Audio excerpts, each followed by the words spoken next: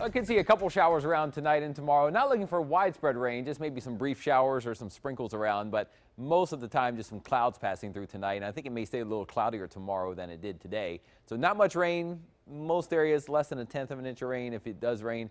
Breezy and warmer weather, though, tries to creep back in Sunday and especially Monday. I think Monday might be a day when temperatures are close to record highs again. But tonight, most areas are dry. We had a couple showers fade away this evening in Starr County. Now a few more showers are trying to come in off the Gulf. So there's kind of we're on near the tail end of a kind of stuck cold front in the Gulf, which is fading away, but still enough punch to it to cause a couple showers. So a few of these showers rolling in, trying to cross the bay waters right now, a little southeast of Port Mansfield. So you might see brief showers roll through. I mean, if this would move over, you'd actually get, semi-heavy rain on you for maybe 10 minutes or so. But just keep an eye on the sky tonight, maybe some showers coming in from the east. And even tomorrow, maybe not 100% clouds, but the majority of the time looks pretty cloudy tomorrow. There might be some patchy fog near sunrise before it leaves, but temperatures mostly in the 70s tomorrow with the added cloud cover, and a couple of areas of sprinkles or showers may form.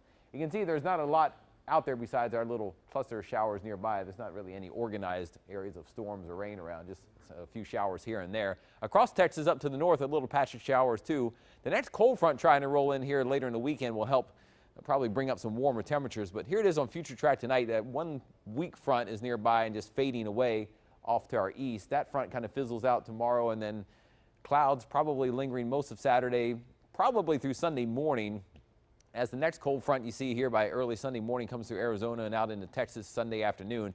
That will start to pick up the breezes from the southeast. So it could be a little breezy at times on Sunday, and then temperatures start to go up as well.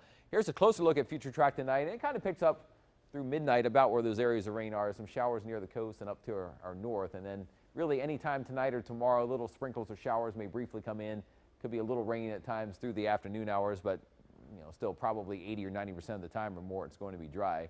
6 p.m. still maybe a sprinkle or shower nearby, and then I think mostly dry weather takes over tomorrow night and Sunday. In fact, early Sunday morning, some clouds around, and I think as the breezes increase, Future Track tries to show maybe a little sprinkle near the coast, but mainly just clouds breaking up during the daytime on Sunday with temperatures back in the 80s. Could even hit 90 by Monday. Across the country, the weather pattern right now, the cold air is kind of locked up to the north, where you see it's in the 20s and 30s in the upper Midwest, but a little taste of the cool air may start to dip south with the next front next week. We'll show you that coming up next half hour, but no big plunges of cold air coming in for the next few days. So the chilly stuff kind of staying away. So your first 1-5-70 forecast, remember we have weak front nearby tonight and tomorrow causing a couple of sprinkles and showers, but after that mostly just dry weather.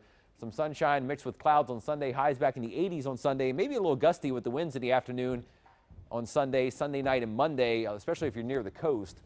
Wouldn't be surprised to see some advisories come out. Even with the next front on Wednesday, it could be gusty at the coast and across parts of the valley. But look at temperatures. Monday could be a hot day, maybe near 90 degrees, and even warm on Tuesday before we finally cool off again. But we'll talk more about that front coming up.